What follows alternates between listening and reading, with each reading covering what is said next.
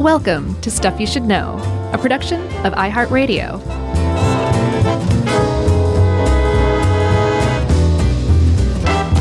Hey, and welcome to the podcast. I'm Josh, and there's Chuck, and Jerry's here with us too, and that makes this Stuff You Should Know, the Snip Snip edition.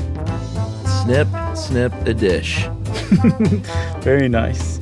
We're talking about getting the snip, a.k.a. a vasectomy, a.k.a. a vasotomy, if you really want to be smart about the whole thing. Yeah. And Chuck, our buddy Dave Roos helped us with this. And I have to say, Dave is a really big proponent of vasectomies. And I get why, but he really is all about vasectomies. I suspect he would get a couple if he could. Yeah, it's funny. Now that I know about them, it is a remarkably basic thing that is being done. And sometimes that's sort of the beautiful simplicity of certain medical procedures is it's like, hey, just cut that thing there and you're all good. There's your problem. That's not cut. Yeah, there's your problem. So it is remarkably easy. The recovery time is really fast. It's relatively cheap, even if you don't have insurance covering it, which most people don't in the United States. And yet in the U.S. and a lot of other countries, it's really disproportionate, the number of men in reproductive age who have a vasectomy compared to the number of women who've undergone tubal ligation, getting your tubes tied.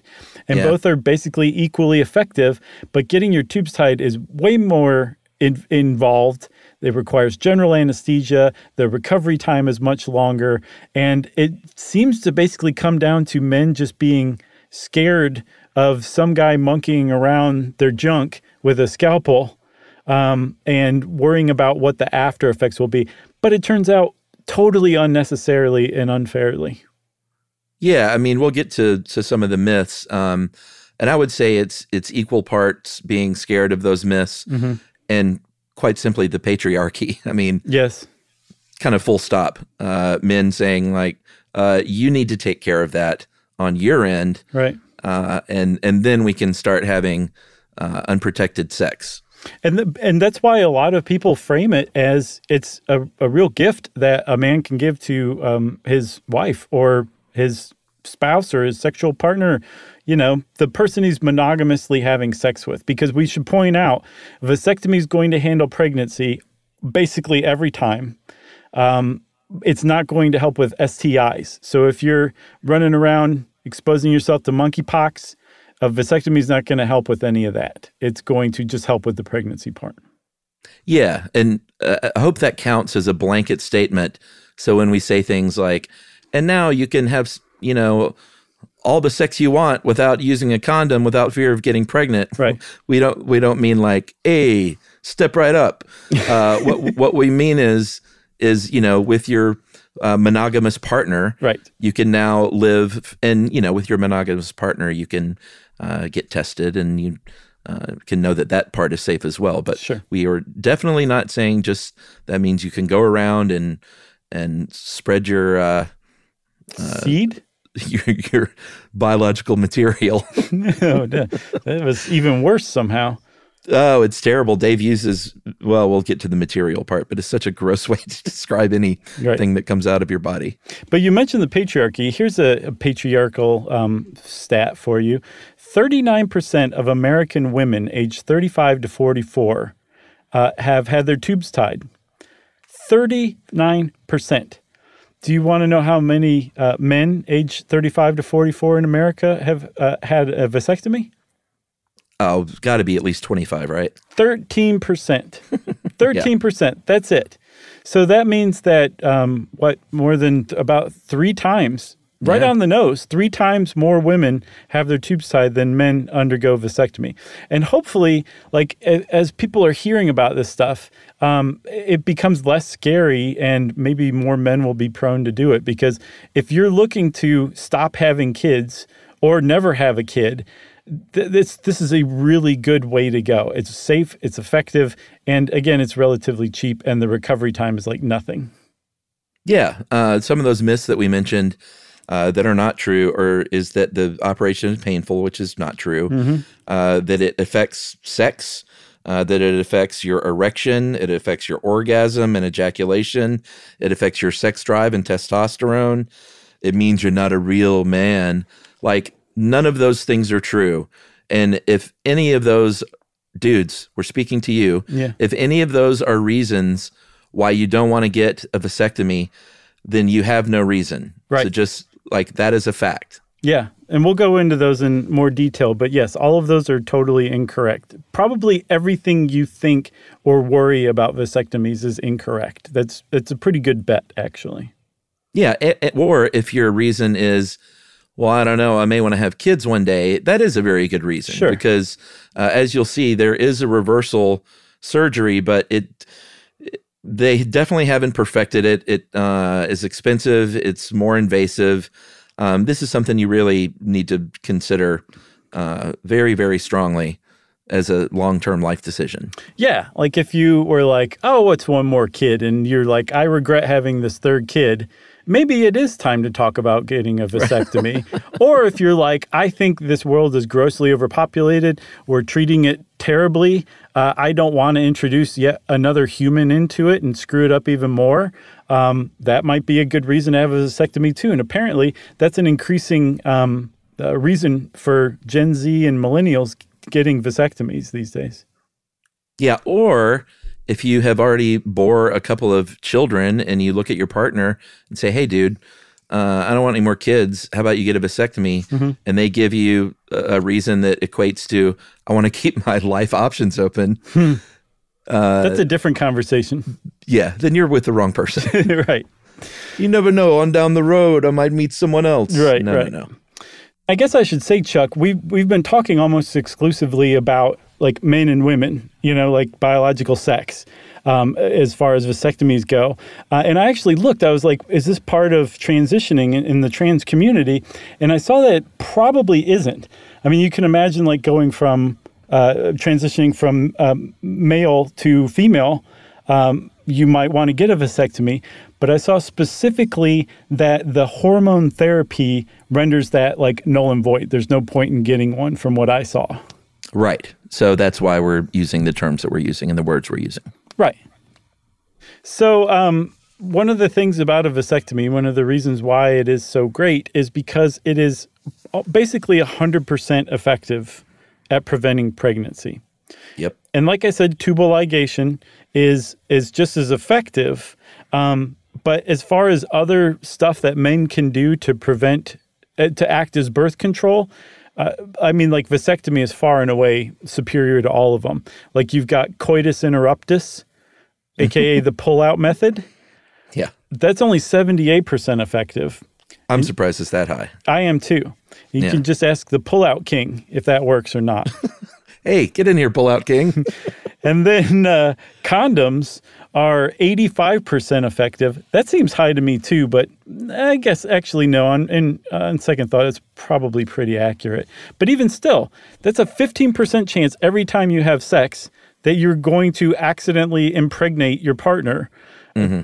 That's what's so great about vasectomy. You have no worries whatsoever because there's a whole bunch of steps that we'll talk about that say, okay, you're good to go. Go forth and have sex with your partner, that one partner that you're monogamous with and is monogamous with you, as much as you like without a condom for the rest of your life. Anytime you want, just go ahead and do it. Do it in a changing room at Target. Do it in your car. No, do it at the police station when you get arrested for doing it in a changing room in Target. None of these places you should do that. But you could because you don't have a condom on you, and it doesn't matter in that sense. You mentioned it being relatively cheap. Did you say the actual number, which is about $1,000? Yes, I did not. Okay. Okay. Yes, you did not. It's that kind of episode, Chuck. $1,000 is certainly nothing to sneeze at, but tubal ligation is about 6 times that much. Mm-hmm. Condoms aren't cheap, so if you're choosing to have a lot of sex and wear a lot of condoms, then you're going to run up a bill there. Mm-hmm. And it doesn't take super long. It's a 20-minute outpatient surgery. Yeah. Very, very low risk of complications. It does not require general anesthesia like tubal ligation does. It's just local anesthesia. Which that right there is like, there's your like, how much do you love me kind of thing? Are you going to let me risk dying under general anesthesia compared to your local anesthesia? That's what makes that kind of conversation hard when you're like, should you get your tubes tied or should I get a vasectomy, you know? Yeah, absolutely. And recovery time. It's just a couple of days later for vasectomies, you're kind of doing pretty well, and it takes a few weeks or up to a few weeks for recovery for tubal ligation. Yeah, because tubal ligation is so much more invasive. You know, it's a much greater surgical procedure. And then one other thing that is really important is, like I said, it's considered a gift from the guy to his wife, because you're saying like, hey, you don't have to worry about this stuff anymore. You don't have to take the pill anymore. You don't have to get an IUD. You don't have to get injections. You don't have to get your tubes tied. Like, I'll handle this for both of us, and I'll take one for the team. And that really is like a genuine gift that you can give your partner that, I mean, like I imagine they will value you for it at the very least, to put it in a really sterile way. Sure. No pun intended. No, sadly, no. I'm not that sharp today. Well, let's take a break. I'm going to sharpen you up. Okay. And we're going to come back and talk about the procedure right after this.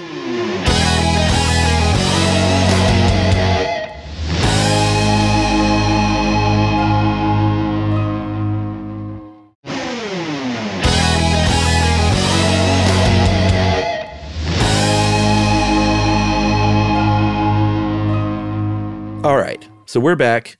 We're talking vasectomies. I keep saying it like it's got an F in there. Vasectomies. Mm-hmm. Vasectomies. And the point of a vasectomy is to keep your sperm away from your semen. Mm-hmm. And this is where Dave uses a word that just cracks me up. It's that material. He says that semen is all of the material that comes out of the penis during ejaculation. Right. For some reason, I don't know.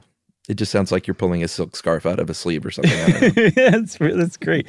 But when you add biological in front of it, it gets even worse, because you're like, for some reason, you just imagine it everywhere. I do, at least. But sperm and semen are two different things, right? Yes. Sperm is just one tiny component of semen. And you could make a really good case that semen exists, if you're into intelligent design and that kind of thing, as a vehicle for sperm.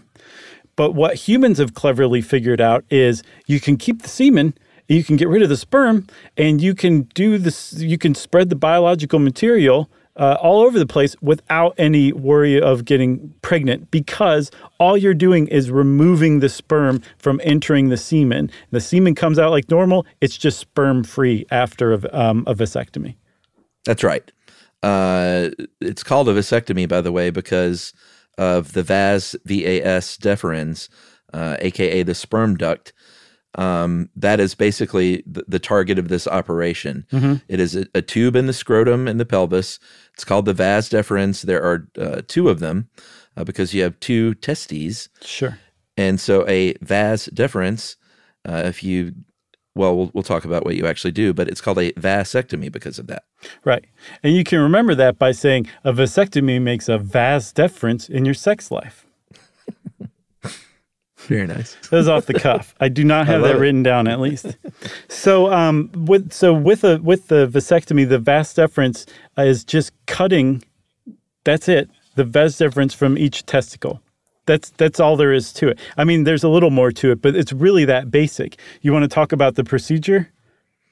Yeah. Like I said, you've got these two vas deferens. Each one is about 12 to 18 inches, but size isn't important here, from what I've been told.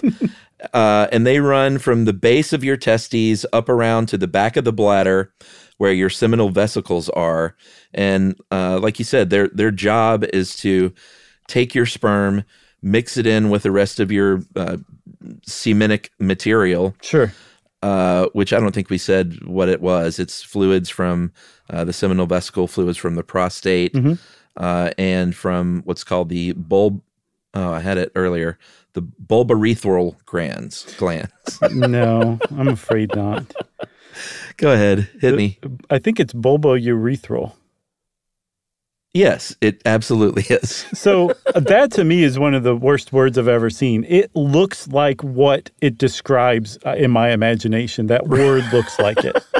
Yeah. Can't you just see it? I can. But you put all this stuff together and you've got the biological material that comes out of the penis during ejaculation, like Dave says, right? So that's right. The vas deferens, its role is to move sperm from the testes to, I think, the prostate, to deliver this to your semen. And again, when you have a vasectomy, all you're doing is cutting the vas deferens, so you're removing sperm from the equation. And now I think it's probably time to talk about the surgery step by step, right? And I think when we do this, most people who don't know about this are going to be amazed because it is wham, bam, thank you, ma'am kind of surgery. Considering what you're doing and the effect that it has, the outcome it has, it's incredibly simple and fast. Yeah, and maybe we should cue up Yakety Sax. That's perfect. Did you ever see Dolly Parton at, I can't remember, what is it, Glastonbury, I think, festival? And she said, I can play Yakety Sax backwards, and she turns around and plays it. Oh, my God. That lady is a gem. Still, she is. After all this time. She is. National treasure. International treasure. Global. So what they're going to do is they're going to numb the area that they're going to be working on with local anesthetic on either side of the scrotum. Mm-hmm. That may be the most harrowing part for people listening to this. Mm-hmm. They're going to make 2 small incisions at the top of the scrotum so they have access to each vas deferens. Mm-hmm. And they're going to, I love that he says gently, they're going to gently withdraw part of it through the incision.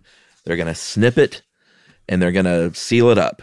Sometimes it's stitches, sometimes they cauterize it, sometimes it's a combination of things. But they're basically just going to seal up that tube, mm-hmm. and they're going to close those tiny incisions up with stitches, or maybe glue even. That is it. Whatever they have lying around. You're right, exactly. A little sawdust and spit. Sure. But that's it, man. That is it. And again, yes, the guy is cutting into your scrotum, into your junk. I should say, I mean, guy in a gender neutral way. Sure. You know, who knows who your urologist is, but they are cutting into it. They know what they're doing. It's really just cutting through a little bit of skin that, again, has been anesthetized locally. And I mean, that's it. Like this, it's almost like cutting a rope and then taking a lighter and burning each end so that it doesn't fray any longer. That's mm-hmm. pretty much analogous to a vasectomy, except the rope is in your scrotum, and they don't use like a Bic lighter. They probably use something else to cauterize it. Yeah, and then you're riding your horse the next day. Actually, you probably don't want to be doing that the next day. You want to wait a week to ride your horse, but the point taken, you know? There are also what's called no scalpel vasectomies, which are not completely no scalpel, but there are no incisions made in a technical sense. They use this sounds even worse, actually. They use a punch tool mm-hmm. to punch a small hole in the skin of the scrotum, and then they withdraw the section of the vas deferens that way. Mm-hmm. You still have to use a scalpel to cut the tube, but apparently you heal up a little bit faster with this method. Yeah, because there's no actual incision. It's just a puncture wound, basically. So, yeah, I mean, it's a smaller surface area to recover, I guess. Yeah, and if you're thinking, Josh, Chuck, or Doctor, mm-hmm. What about all that sperm? I got so much sperm. Where's it going to go? Isn't it just going to build up? And that's a problem. That is not what happens. Your body absorbs the sperm. You don't get some big, massive sperm buildup. Let me tell you about your sperm and where it matures over 70 days. Isn't that awesome? Ooh. It's in the epididymis, and your epididymis is 18 feet long, and it's coiled up in your testes. Each testicle has an epididymis that's 18 feet long if you stretched it out. And this is where the sperm kind of gathers and grows and gets ready for action. And apparently after your vasectomy and the sperm has nowhere to go, it stays in the epididymis, which naturally absorbs it back into the bloodstream. Because if you don't see any action for a while, your sperm can get kind of old, and your body wants new, fresh, good sperm to be used. So the old stuff gets absorbed anyway. So that's already happening. Yes, exactly. This isn't like some new thing that your body has to do. It's just that's all it does now is absorb sperm. It doesn't ejaculate it anymore. Right. You mentioned the term vasectomy earlier. Technically, that's probably what it should be called. Ectomy is usually when you are removing something, and you're really not removing anything in this case. So if you want to get super technical, you could call it a vasectomy, and your doctor might just say, yeah, I got you. Or they might be like, ooh, I'm going to give you a nice Valium too, because you impressed them so much. Okay. There's one other thing about the sperm. There's a kind of vasectomy called an open-end vasectomy, where they just cauterize the tube leading to your prostate, and the tube that's coming right out of your testicle is left open, so that the sperm actually just does flow out into your scrotum, and it gets absorbed in there as well. Oh, and is it like one of those spaghetti sprinklers that kids run through when you turn it on? Yeah. No, it's like one of those like air blow guys that tire stores use to bring in the customers. I think it's more like that. Okay. Or either one, because they're both delightful. This, like we mentioned, takes about 20 minutes. Doesn't even have to take that long. Sometimes I can get you in and out of there in as little as 10 minutes. You might get a little bit of pain meds, but and this is from Dave sort of telling us firsthand that after the first day or so, it's really not that big of a deal. But you're going to be resting for 24 hours. You're going to be chilling out in bed, basically. You want to wear, and this is pretty funny, you want to wear tighty whities, very tight underwear, or a jock strap for 48 hours. Right. Probably the tighty whities is preferable. I don't know. Jockstrap's a pretty good look. You just don't want anything swinging around, because you have 2 incisions on your scrotum that have been stitched up, and you don't want to, loosen the stitches, I think is the point. Yeah. What else are you going to do? Cold pack.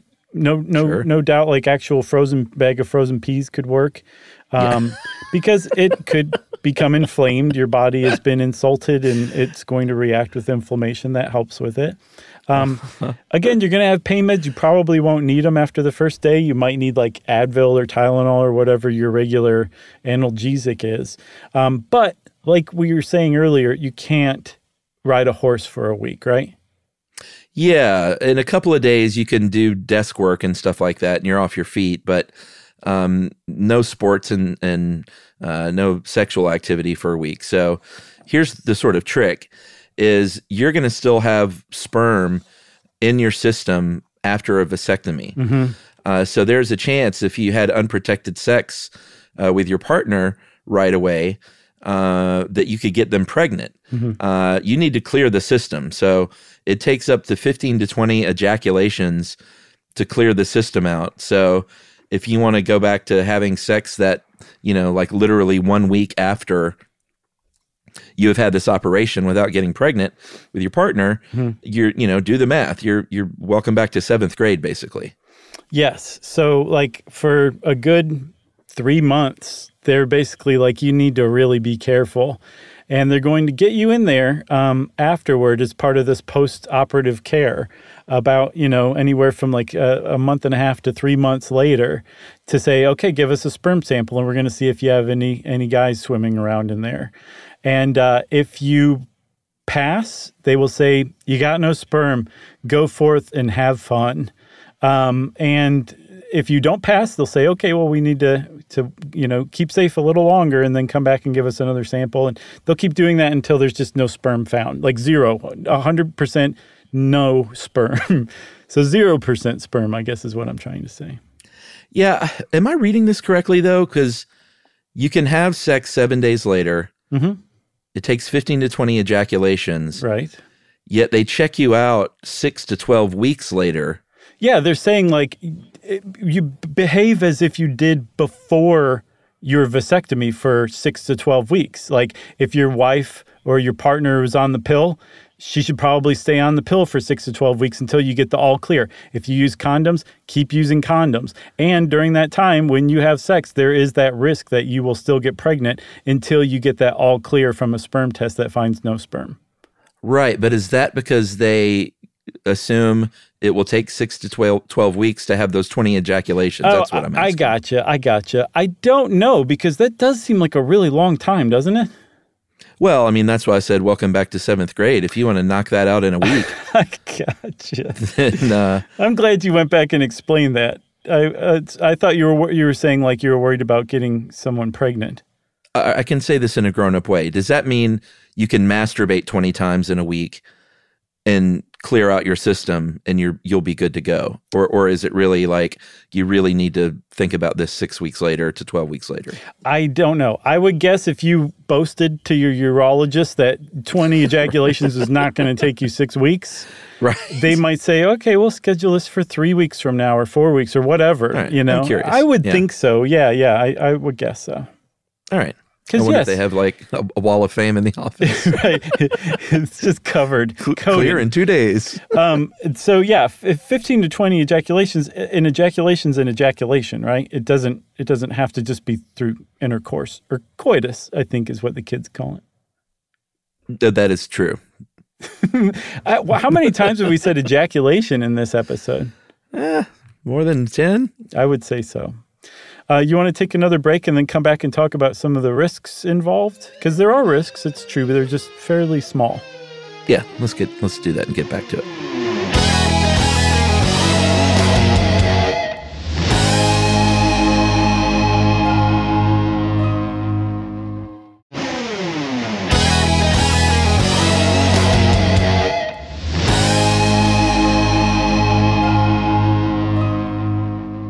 Okay, so when you cut into a scrotum, when you cut a part of an internal network of tissues and seal it back up and cauterize it, there are risks. Even though you're not under the risk of general anesthesia, you could conceivably get an infection at the incision site. You can get blood clots inside of the scrotum. Blood can show up in your semen. Your scrotum can become bruised. All of these things, at least the first few that I mentioned, are stuff that you probably will get as a result of a vasectomy, but they're going to clear up fairly quickly. And again, that bag of frozen peas can really help with the inflammation. The Tylenol or Advil can help with everything else. There are some actual possible longer-term complications that you should be aware of, though, too. Yeah, there's a very small percentage, I think 1 to 2% of people who have chronic pain after the surgery. And these are the people in this category are the part of the percentage of people who one day might want to get this reversed because of that chronic pain. Yes. An abnormal cyst called a spermatocele. Yeah. I think so. Yeah. That could develop in the coiled tube located at the upper part of the testicle that collects and transports that sperm. But these are, like we said, these are down, if you're down in the low single percentage points, it's, considered low, very low risk. Right. And, the upshot of it, the upside of it, I should say, is that, again, you actually will probably experience, at least as far as some studies have found, an increase in sexual satisfaction, because cutting your vas deferens has nothing to do with hormones. It has nothing to do with your ability to get an erection, your ability to ejaculate. There's another one. Instead, again, it's just removing sperm from the equation, and that's it. That's right. Testosterone, don't worry about that. That is produced in the testes like the sperm, but there's a different kind of cell. It's called the Leydig cell or the Leydig cell. I like the second one better. Let's go with that. The Leydig cell. But it has a one-way trip. It goes directly from the testes into the bloodstream. Right. It does not go through the vas deferens. There is no impact whatsoever on your testosterone and sex drive. And in fact, it may actually increase your sexual desire. They've done studies. They did one in Germany that said that if you've had a vasectomy, you have a greater, or at least they reported greater satisfaction than the control with orgasm, with sexual desire, with satisfaction of intercourse, with erectile function. Spontaneity, that's a big one. Yeah, I mean, a lot of it may just be psychological, like, all right, I'm free, I don't have to worry about this anymore, so that'll probably increase all kinds of happiness. Yeah, exactly. I get the impression that is from this German study from, I think, 2017. They surveyed both men with vasectomies and their partners and found that the partners were like, yeah, actually, it's a little more arousing. The actual act of sex didn't change for me at all, but there's something going on here. And I think I would chalk that up to spontaneity and not having to stop to like put on a condom or, feeling freer because you didn't have to take a pill that day, that kind of thing. It wasn't like, Doc, I got to tell you, we started doing some crazy stuff. Have you ever done it in a Target changing room? Whoa, no. Don't tell your doctor that. So we said it's, $1,000, which is, like you said, nothing to sneeze at all. But compared to tubal ligation, which is $6,000 at least, it's much cheaper. The thing is, in the United States, insurance companies don't have to cover vasectomies. They do have to cover tubal ligation procedures. And it's probable that accounts, in addition to the patriarchy that you mentioned, full stop. In addition to that full stop, some people just being cheap and saying like, no, I mean, like we can get a tubal ligation for like $50 and, rather than vasectomy for $1,000. And if there's any man out there who does not want to get a vasectomy, he's going to hammer that point home every chance he gets until he gets his way. Yeah, maybe. We mentioned people wanting these reversed. About 6% of people who get a vasectomy end up wanting that reversal. Like we said, some of those come from the chronic pain category, and other people, want to have kids and decide, oh, I've made a grave mistake. Mm-hmm. That'll cost you between $5,000 and $15,000, and it'll take 4 to 6 hours. And even when you do, if it's considered, quote unquote successful, right, your pregnancy success rate is between 30 and 90%. Moving forward. So some people say, just go IVF then if you want to do that and get that sperm directly from the testicles because it has a much better success rate. Mm-hmm. You can do that if you want. That'll still cost you a bundle, though. IVF is not cheap. Yeah, but it's a lot less invasive and permanent than reversing your vasectomy, right? That's right. Remember how we said that vasectomies are like 99% effective or something like that? They have like a 1% failure rate. I think we said that. That failure rate comes very often from something called recanalization. Did you see that part? I don't think I saw that part. So recanalization is where the vas deferens grows back together. It creates new tissue that basically go around the stitches or the clamps or the cauterization and grows new tubes that seek out and connect with the other end of the vas deferens and reconnect. Which just goes to show you that nature finds a way. Yeah, life finds a way. But again, oh man, is it life? I almost had it.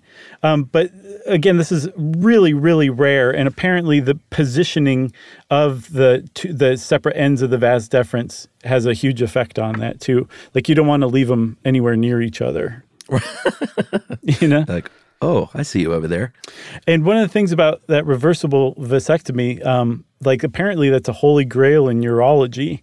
And they're looking at ways to basically temporarily create a vasectomy. There's stuff called reversible inhibition of sperm under guidance. It's a type of gel that you can put into the vas deferens, and then it has to be flushed out later on to remove it. And then all of a sudden, it's like your vasectomy was reversed.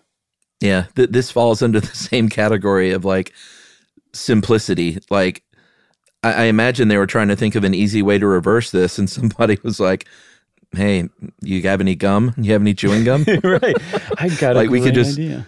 We could clog up that tube, and that's basically all they're doing. They're clogging the tube with a gelled implant, and it makes a lot of sense. You just better make sure that clog is pretty tight. Yes. Apparently that has a failure rate from one Indian study in 2009 of 4%, where, again, a vasectomy has 1%. Yeah, I think safety is the concern there, right? Absolutely, right? So I saw it explained as with a pill with women, the control group when you're figuring out safety is pregnant women, and pregnancy is riskier than the side effects or complications from taking the pill. So the pill wins out. It's safer. It's justified, and that's how it gets the green light for use. With the male pill, the control group is just healthy men. There's no pregnancy. So the male pill has to stop sperm production without side effects, like any side effects. Because if you go beyond a healthy male, which is the control group, then all of a sudden it's less safe and it probably won't get approved. Oh, so there actually is science. Though I don't know how hard they're working on a male pill. Probably not so hard. Although you never know. Why is that funny? I'd rather not say. Come on. All right, we'll finish up with a little bit of talk on eugenics. We did an episode many, many years ago about sterilizing addicts, specifically, which is, you go back and listen to that episode. It's pretty interesting. Yeah, please forgive us. Probably somewhat outdated at this point, but who knows? Yeah, just the use of addicts, I think, is outdated. So, but it's a pretty interesting episode. But this is a notion that started out all the way back in the mid-1800s. Veterinarians started experimenting with dogs, giving dogs vasectomies instead of castrating them.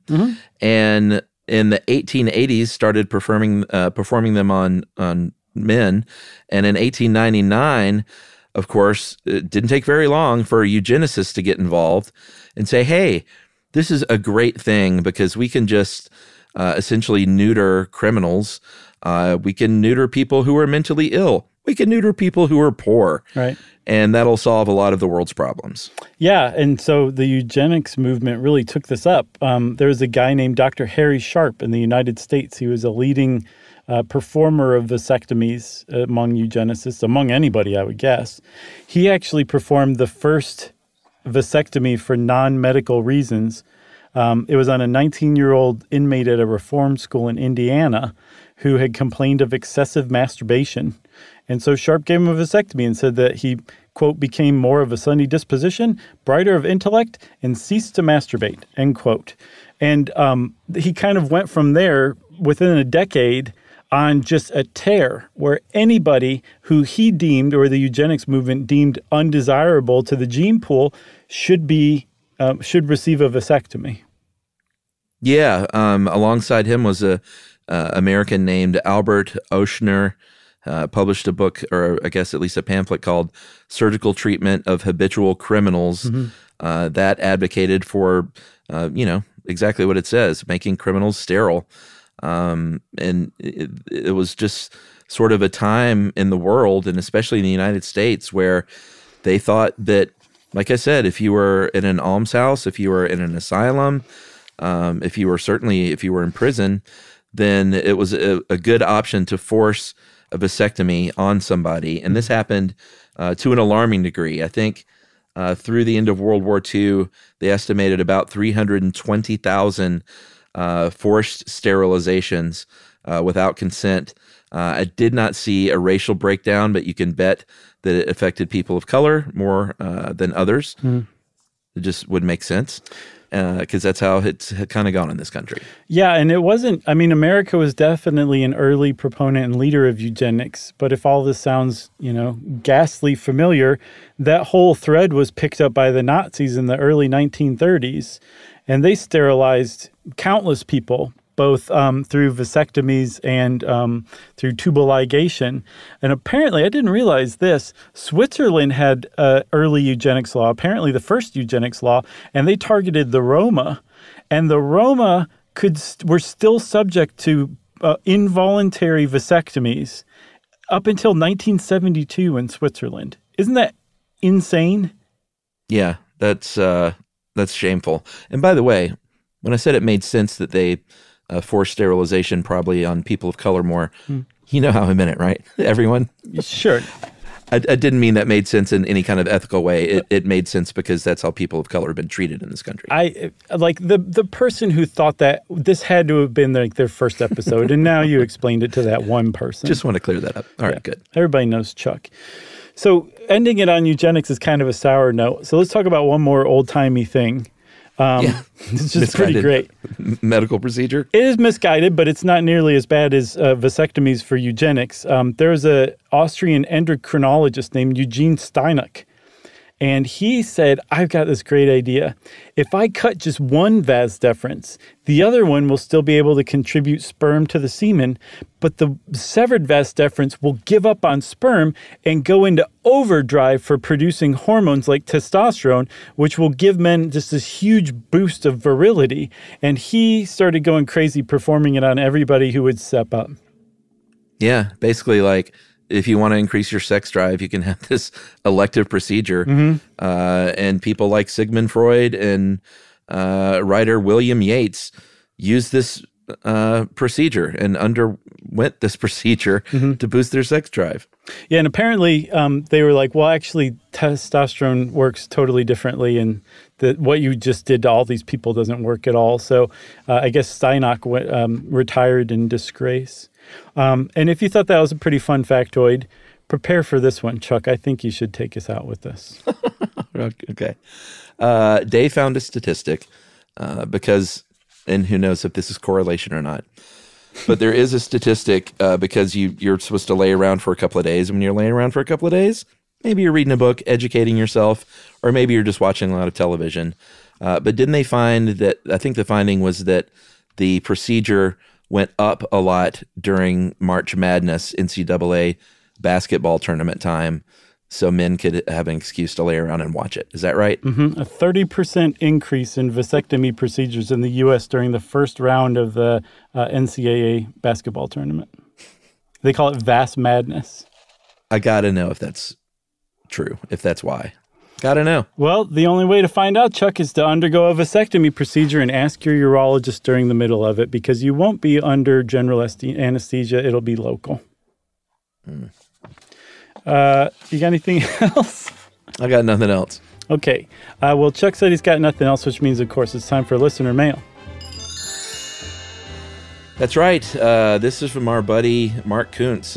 Mark and Gail Kuntz are longtime listeners and real-life pals of mine. They came to our show in Cleveland, and Gail is a longtime movie crusher. But Mark wrote us an email about Suicide Awareness Month, which it is right now. Oh, yeah? And this is Mark is, he's out there doing, like, the tough work. Great dude. September is back to school season, guys, and Suicide Prevention Month, which means youth suicide prevention is on my mind more than usual. As you know, I'm a licensed art therapist at Clark County Educational Service Center in Springfield, Ohio. I help schools meet the mental health needs of thousands of students. Most people think of suicide prevention with youth means focusing on trauma and handling and handing out hotline information. And of course, sometimes you do those things, but my favorite suicide prevention program, and the reason I'm writing, is called Sources of Strength. That is a youth-led suicide prevention program that has been used in schools across the U.S. and Canada and Australia. Sources of Strength are things like positive friends, mentors, and mental health. These are some of the protective factors that we can rely on when we're stressed or to help us get through a crisis.